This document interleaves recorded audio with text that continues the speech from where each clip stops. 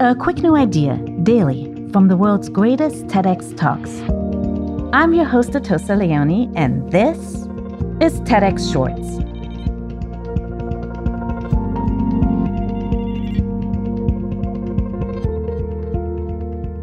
As AI starts to filter into mainstream use, increasingly dramatic headlines are hyping deep learning as the process that may soon give us sentient robots and self-driving cars. Today's speaker, psychologist Gary Marcus, explains the limitations of deep learning and suggests a few ways in which we could improve machine intelligence thoughtfully and efficiently. We're not making as much progress in artificial intelligence, I think, as the world seems to think. So you read headlines today, and they're all about deep learning. Scientists see promise in deep learning programs. Deep learning will soon give us super smart robots. Well, that's what most people think. I'm actually not so sure. Intelligence, it's important to remember, is not homogeneous. There are lots of things that go into intelligence. There's perception, there's common sense, there's planning, analogy, language, reasoning. These are all part of what we would call intelligence, and many more things. If you know Howard Gardner's notion of multiple intelligences, I think it's fundamentally right. There are lots of things that go into intelligence.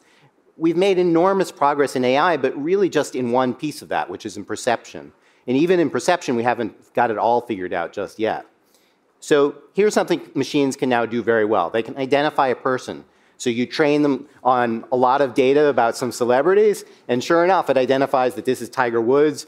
Once in a while, it might get confused and think it's a golf ball. Well, the way that we do this nowadays is with big data, and we derive statistical approximations to the world from that big data.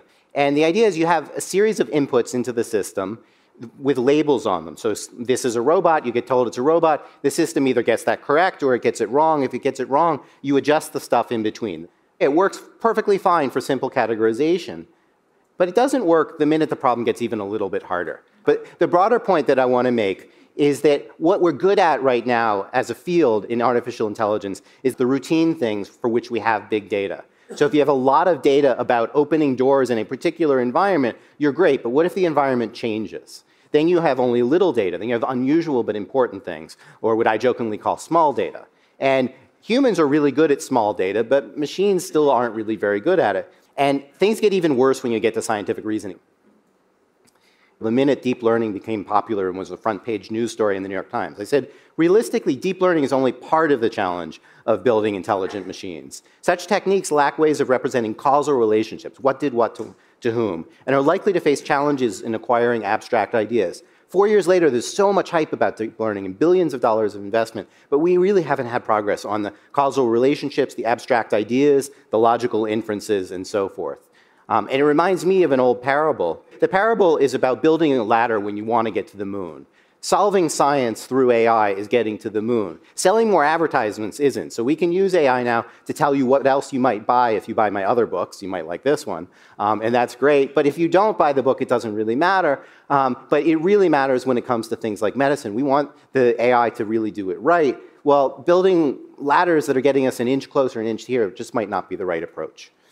What I think we need to think about is the difference between data and abstract understanding. And it's easy for a big data collection machine to organize that data. But what you really want is essentially the lines. You want the idea about what is the relationship behind this data so that you can interpolate where you haven't seen things before, extrapolate beyond what you've seen before. Which means really you want your AI systems to do something they haven't done, which is to ask the question of why. Not just how much and when and what is correlated with what, but why are the things in the world related to other things? And I think we have only one model of a creature that asks this question a lot, and that would be the human toddler. My daughter Chloe, she's 2.5, and she asks me why roughly 20 times a day. So, why is it dark now? Why are you wearing a hat now? She's just constantly asking why questions. Her brother, he's a little older. I was on the road, I was giving a talk, and my wife sent me this text message. She says, to my son, Alexander, which of your animal friends, he's about 2.5 years old, which of your animal friends will come to school today? And he gives the answer, Big Bunny, bear and platypus are eating. So she walks to the next room where his bedroom is, and she sees that he's created a diorama of bear and platypus, and they are in fact eating.